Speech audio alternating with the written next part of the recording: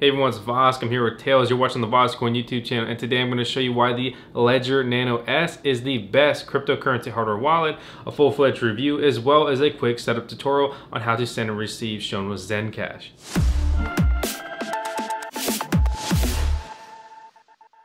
If you've been following the VoskCoin channel for a while, you'll know that a couple months ago we reviewed the Ledger Blue, which I was super stoked about. Unfortunately, if you watch the review, it's actually a letdown.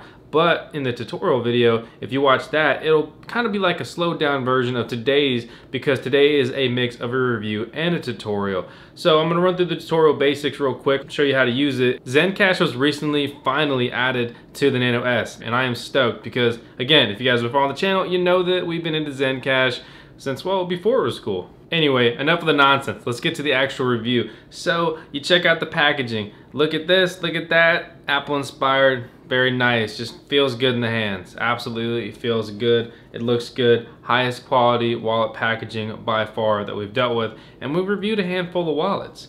You open it up and you know, the USB, it's a little underwhelming, but it's nice. Also that it's a small footprint. And it's cool that it has this piece that spins around and covers the screen, so if it's in your bag or whatever, there's less likelihood that it's gonna get opened up and have the screen smashed and be pretty useless. Good news is that, you know, this is just a tool. The actual wallet is created, well, it's created client side, you know, on this, and it gives you a 24-character seed. All you need to do is maintain that in a safe, secure place. You could eat this, lose it, throw it on the highway, whatever. I don't know why you guys would ever do that. But if, let's say that happened, then all you need is your code and you can recover your wallet onto another Nano S, which is good news because this can inevitably break. So then what would happen? Because in cryptocurrency, you are your own bank. So you better secure your bank. Otherwise, bye funds, say bye. Bye everything you ever worked for. Bye dreams, see you later. Setting up and actually using the Nano S is actually a breeze. So that's what I'm gonna go ahead and show you right now. All right, so let's get it started. It gives you a slip in the box that says go to ledgerwallet.com/start.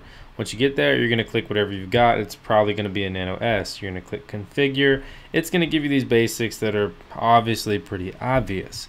You're gonna scroll down and be like, yeah, I want the apps to actually be able to do anything here. Once you get there, you're going to download the Ledger Manager, Ledger Bitcoin and altcoins, Ethereum and Ripple, if you need those.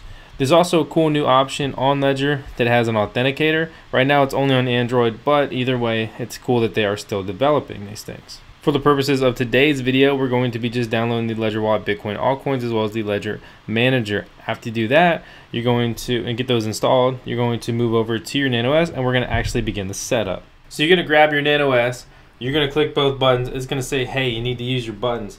After that, you're going to need to choose a PIN code. To accept that the fact you need to choose a PIN code, you're going to click both buttons and then you're going to go up or down and determine that PIN code. After you choose your PIN code and confirm it, it's going to say write down your recovery seed. So you're going to want to grab that piece of paper you had and begin to write down your recovery seed. After you write down your 24-word seed, it's going to ask you to confirm 2 of those words.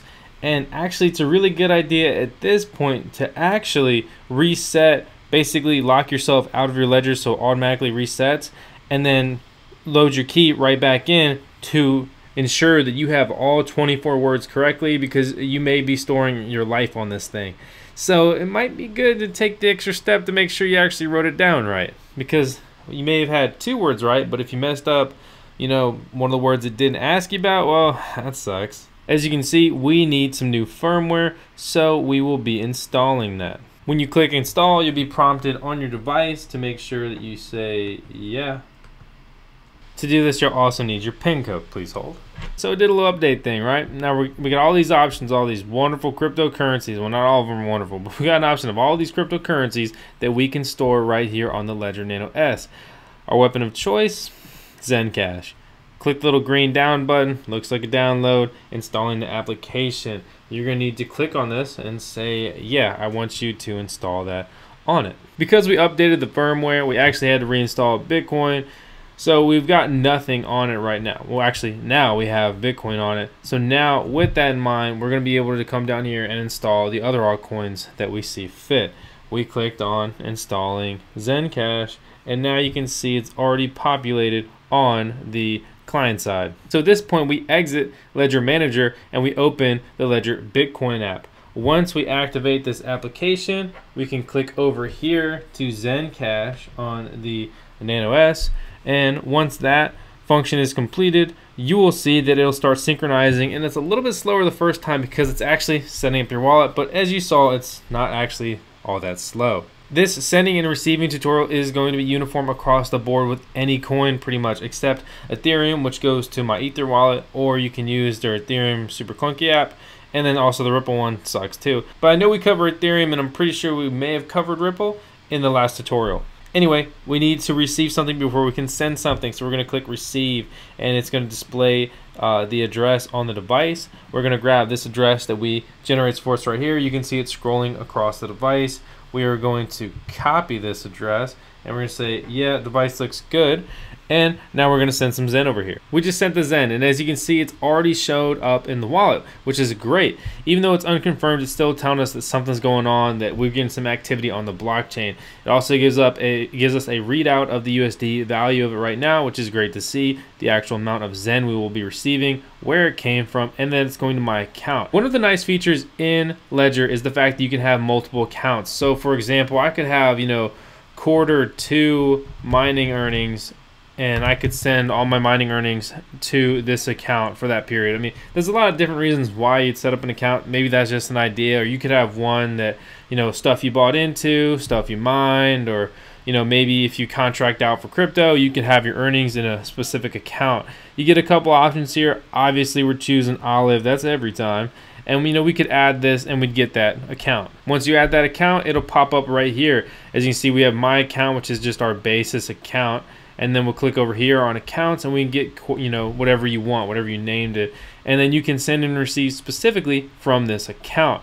And then you go back here, you're going to get an overview of everything you've got going on. So the Zencash confirmed. I'm going to show you just how easy it is to actually send the Zencash. You can put in a specific amount or click the max amount, which is a nice little feature to have. And we're going to put in whatever recipient address you want to send it to. Hi is going to give you the standard Zencash transaction fee, which is going to be plenty, and it's really not that expensive of a fee. Then you just click send, and you'll notice we're also sending it to ourselves. You can see we're verifying the transaction. With that, it's going to pop up on the Ledger wallet. It just showed us the amount, and we're going to say, yeah, that's the right amount, and we are good to go. Once you send, you'll quickly get this message, and you can see it's already sent, and it's right back because we sent to the same address, but the actual function there is one and the same. So you all have it. It's pretty simple to actually use this wallet. Thus, one of the reasons why it is the best cryptocurrency hardware wallet. If you're wondering about other coins, the process is going to be the exact same for all of them except for Ethereum and Ripple, which again, refer to the Ledger Blue video. So as you saw, setting up the Nano S is pretty simple, pretty easy. Sending and receiving with it is, as said before, a breeze. And now I've got my Zencash locked down between lock and key. Well, it was always locked and keyed, but now it's an even bigger, safer vault. So there is one massive negative. This isn't just a review of all pros. There's a massive negative of the Nano S, which isn't as negative as it was on the Blue, but still I'm running into the same issue here. They boast that you can store all these coins, and that's awesome, sick, amazing, hell yeah. Yeah, freaking stoked, man. But you're gonna have to pick your favorites because this doesn't have the space needed to actually store all of those coins on here. So you're gonna have to pick your favorite coins. Depending on the actual wallet, you're probably gonna get about 5 choices or so. And with that, if you want to have more cryptocurrencies locked down on hardware wallet, well, guess what? Ledger's stoked because you're going to be back to buy another one. And quite honestly, depending on how much crypto you have and how paranoid you are and whatever, I guess that's going to be relative for what you actually view as a lot. But I like to actually have a couple of these, so if one is ever lost, compromised, whatever, I'll have another one, just kind of spreading it out. That way, if I'm a super genius, I lose my Nano S, lose my recovery seed, well, at least I didn't lose everything, right? But then again, if I can't be trusted to secure one, how can I secure 2? But seriously, the more important part is that if you want to lock down, say, 10 cryptos on hardware wallets, you're going to need 2. Simple. Or actually, that's a good point, because I saw that guy who wanted to comment and he didn't think I was gonna say this. You can take the coins actually on and off and they'll still be secured, you know, essentially in the same wallet. So let's say I had Zencash and I put Zencash on here, but then I also wanted to store Zcash. I didn't have enough room. So I took the Zencash app off and then I added the Zcash app and I set it up, got my address, got my Zcash in there. But then I was like, oh, you know what? I want to send some Zen or whatever. So then I take that Zcash app off and then I put the Zencash app back on, and now I can access those funds and they didn't just vanish or go away. So that's actually a very good tip. So technically you don't really need to, but as far as, you know, day-to-day usability, it depends how much you want to tinker with your stuff. It could be beneficial, could be a waste of money too. That's going to depend on you. One other note that I think is interesting that I didn't cover in the beginning on the package content part was the simple fact that this isn't any kind of tamper-proof seal, and they boast that the key is generated right there using a cryptographic function on the spot. So, you know, essentially, even if your box is open, you're safe, but why wouldn't you just return to Amazon and get a box that is shrink wrapped?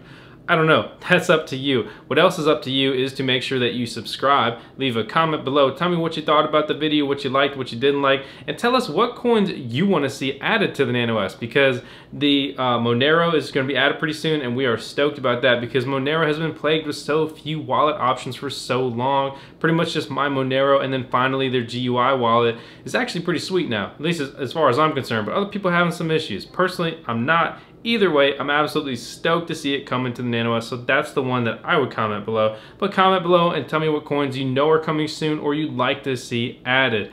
And with all that said, I'll see you all next time. Thanks for watching.